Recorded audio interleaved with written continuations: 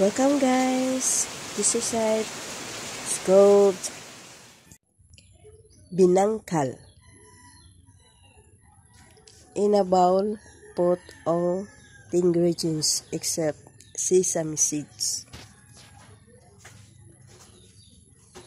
3 cups of all-purpose flour.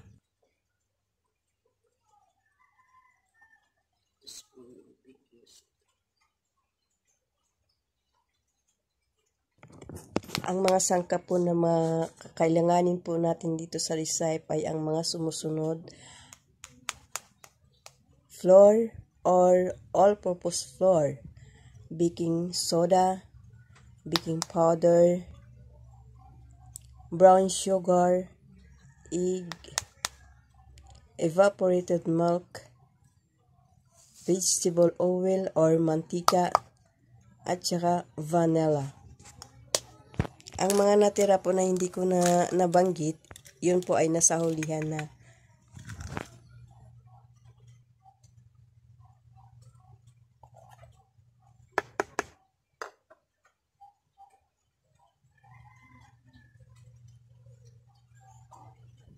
Anyway guys, if you like my videos, please don't forget to subscribe my channel.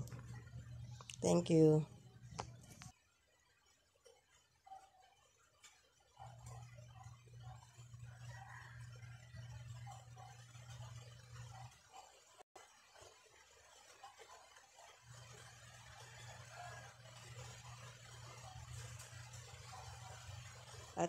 At kung may katanungan po kayo, please leave message or any questions.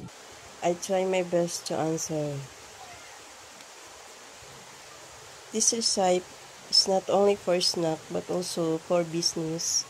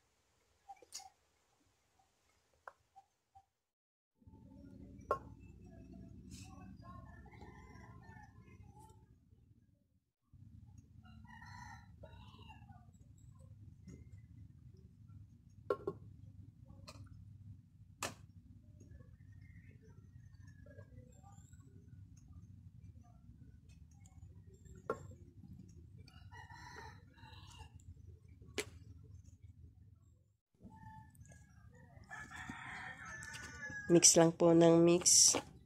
At kung hindi pa po satisfied sa lasa, pwede nyo pong dagdagan or bawasan kung ayaw naman po ng matamis masyado. Pero itong akin po ay sa panlasa ko po, nagdidepende po ako. Tuloy lang po ang panunood. Thank you.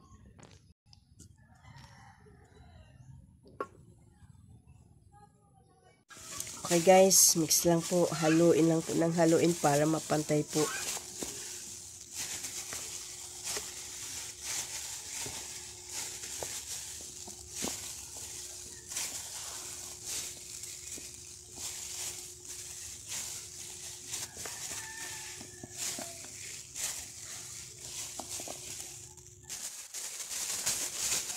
It's time to make a balls na.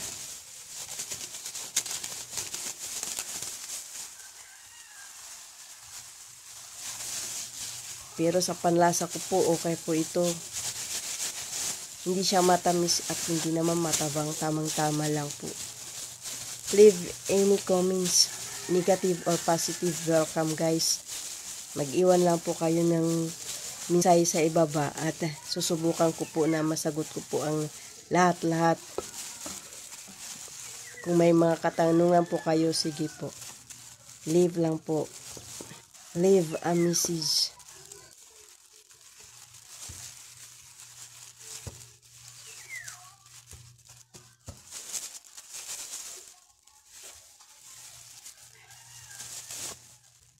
Nakagawa po ako ng 40 pieces.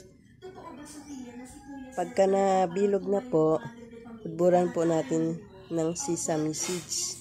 Palibot.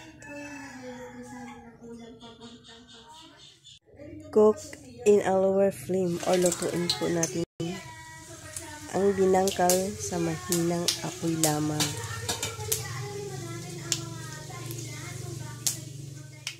Kapag brown na po ang kulay at nagka-crack siya, parang flowers na mumuladkad, isa sign na luto na po siya.